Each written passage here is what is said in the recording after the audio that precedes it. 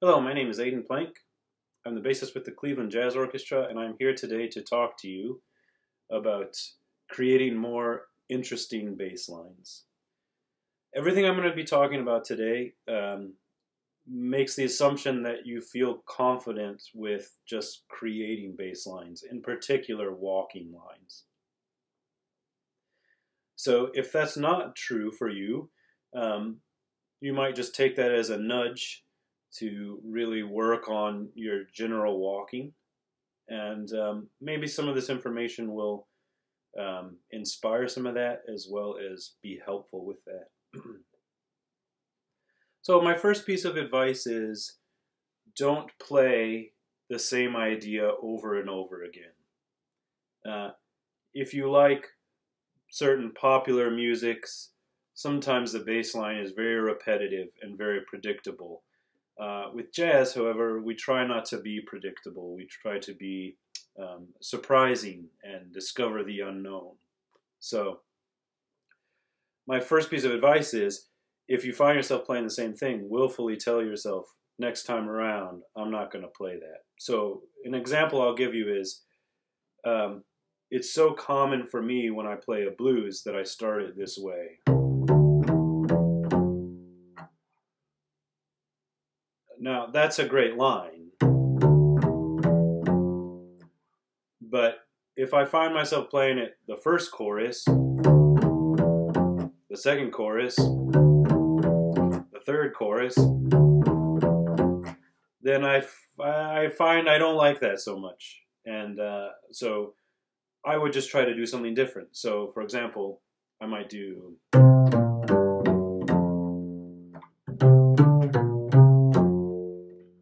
There's all kinds of possibilities. So if you find yourself playing the same thing over and over again, just tell yourself, next time around, I'm not going to play that. So that's the first piece of advice I have for you. Don't be predictable. The second piece of advice I have for you is to develop a good understanding of the entire range of your instrument. Basses are usually the bottom voice of any ensemble. So that's an important thing that we do. But basses can also play high notes, and there's just so many possibilities with the instrument that we neglect if we are only staying back here. A bit of historical information for you. Older bassists in the 1950s and 1960s used to call this the money zone. This is half position and first position on the double bass. That's because when you played and did recordings and things like that, so much of what you did was just in these positions. And if you listen to those recordings, you'll often hear the bass is just hovering right around this zone. So they used to say it's inexcusable to play out of tune in the money zone. Now we all play all over the instrument, and it's fun and it really helps. So I would recommend not only playing one octave scales. You're working on stolen moments, so that's the blowing section of that is a C minor blues. So I'm saying maybe work on C Dorian. But don't just play that first octave, go up for the second octave. So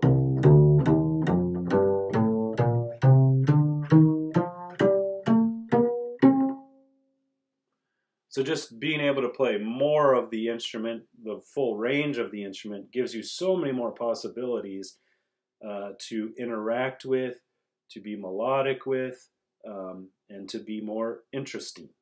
So, for example, I'll walk one chorus of a C minor blues back here, and then I'll play the next one traveling up the instrument. So, 1, 2, 1, 2, 3, 4.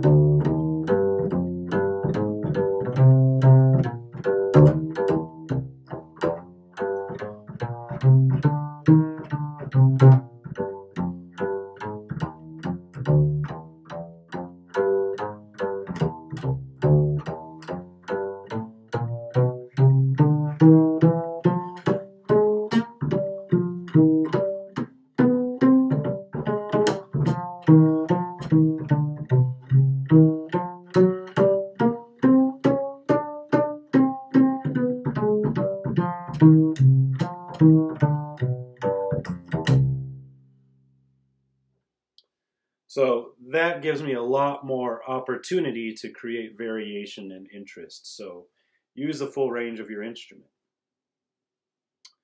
The next piece of advice, and I was doing a little bit of this in my example of walking earlier, is to think more melodically about walking. Walking, as I said earlier, it shouldn't be predictable. Nothing in jazz should be all that predictable. So I don't necessarily want to think of a pattern just to play for my walking.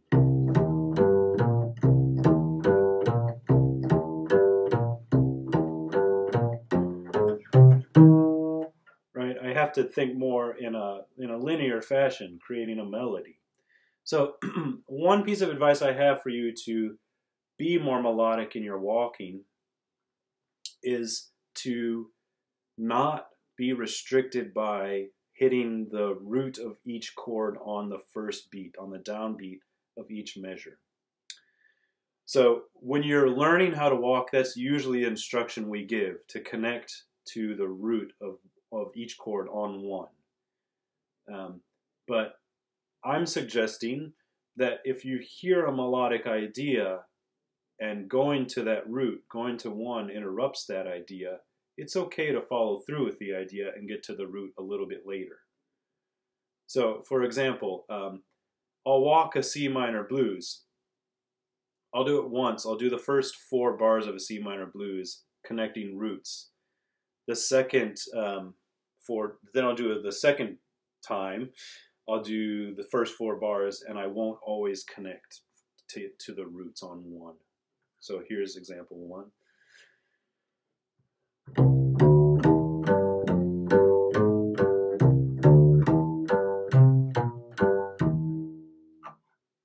So I always play the root on 1. C minor 7, F minor 7, C minor 7, C minor 7. This time I'm not going to do that. Sometimes I'll do it, but sometimes I won't. So here we go.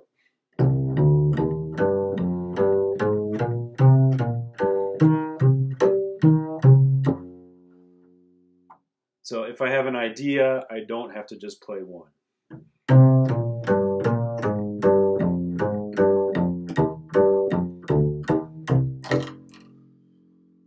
That was just a very melodic idea, rarely playing any root aside from the first downbeat on measure 1. So that can help create a little bit more variation in your walking line and give the walking line a much more melodic feel to it. I will give a bit of caution that if you take this approach and you are not particularly good at connecting to the root on 1 of each chord, your walking line can get a little bit lost, and it might be actually very confusing to your soloist. So this is something to develop over time, and it's something not to, as we say, put the cart in front of the horse. You know, you really do want to be very good and sound at connecting root to root before you take these melodic liberties. But they're a really good thing to do. And I'll give one exception. I often tell even very young jazz bass students that when you have the same chord extended over 2 measures, sometimes it's very helpful just not to play on the second measure the root of the chord. So for example, if I have, like in the 3rd and 4th bar, if I have 2 bars of C minor 7, if I connect root to root, I have fairly limited options. And so I'm going right back to C. But I'll do it this time, and I'll go all the way through to the 4 chord. And I won't connect to the root on the 4th bar. So I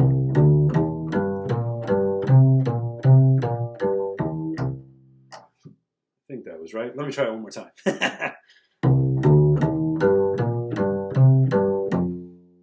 Yeah, something like that. It's hard to walk a blues in the abstract. Anyways, so being more melodic helps quite a lot.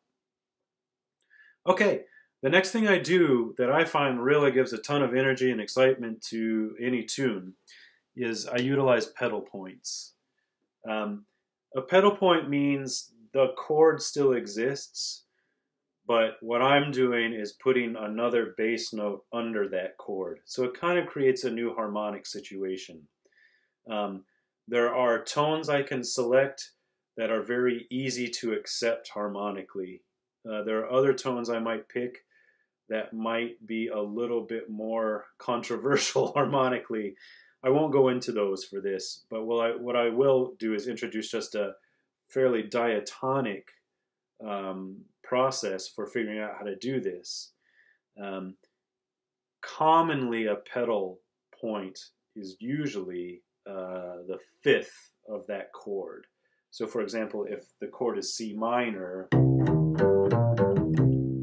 7, I might choose to play, not even walk, but just do a kind of broken 2 feel.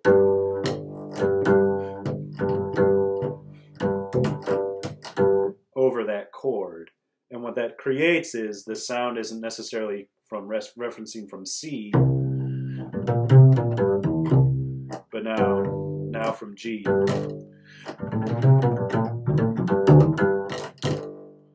So it kind of gives it the chord a different quality, and I don't need to tell my piano player I'm going to do that, or my guitarist I'm going to do that, or the horn player that I'm going to do that. It's very diatonic. It works with the chord. And what it usually does is give a little lift. And I find when I play with good drummers, if I do that, they really open up and do really exciting things. That's another piece of advice I have. I didn't list it on the handout, but if you want the drummer to open up, going down low, playing really kind of energetically, aggressively in this lower range, makes them often feel like they can open up. So that's a good thing to do. But another pedal I could do over that C minor chord is like D. So I'm pedaling the D and trying to solo over it so you can hear what it would sound like if my soloist was still thinking C minor. But if you're hearing it from this,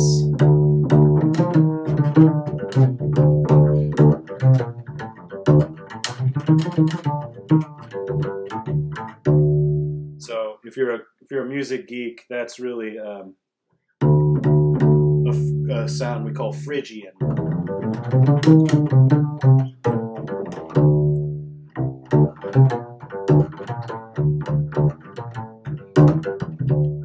So you can do things like that. That kind of opens up the tune a little bit. Actually, it opens up a lot. I will give you the warning though, if your ensemble is really thinking dang, dang, da dang, dang, da dang, dang, da dang, a more informed, proper response might be to just walk. So that's another little bit of warning I'll give you there.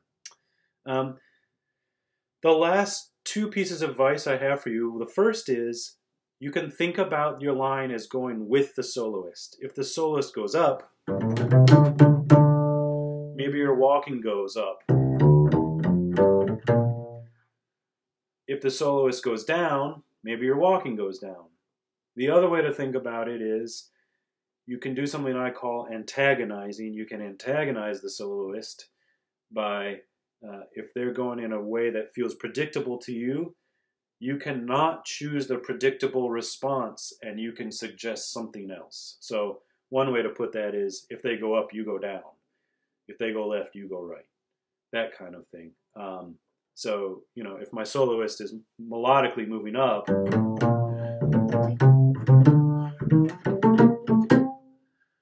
maybe in my walking, I'm going to start heading down.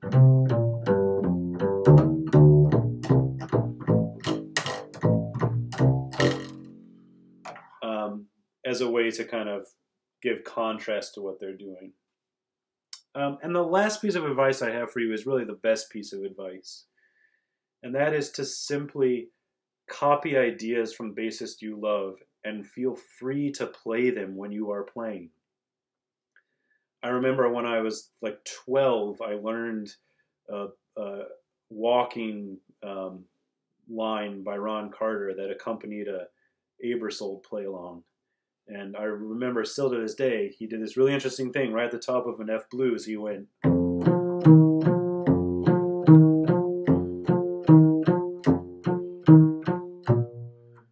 And for some reason, that stuck with me all these years. I like that. And so when I'm walking, occasionally I do that. I might even do that over Stolen Moments.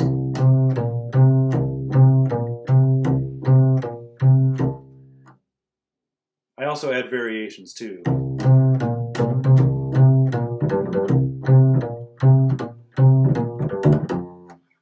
So there's all kinds of things you can do.